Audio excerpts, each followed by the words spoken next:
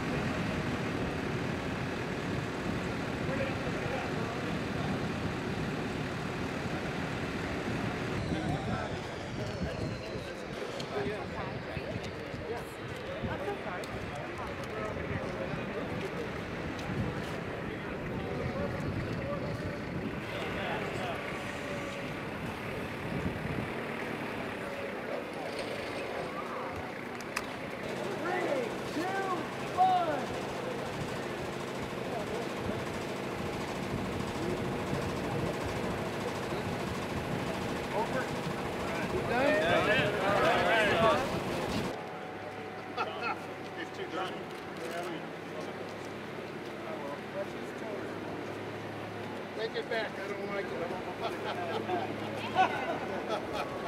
It's too clean.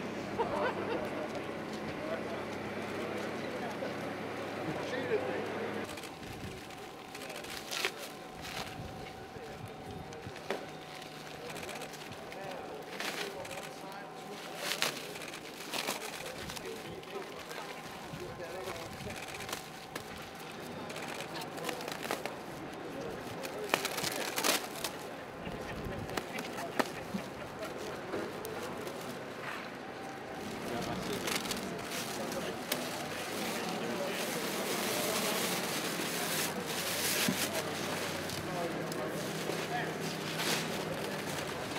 Leave it alone, Heflin.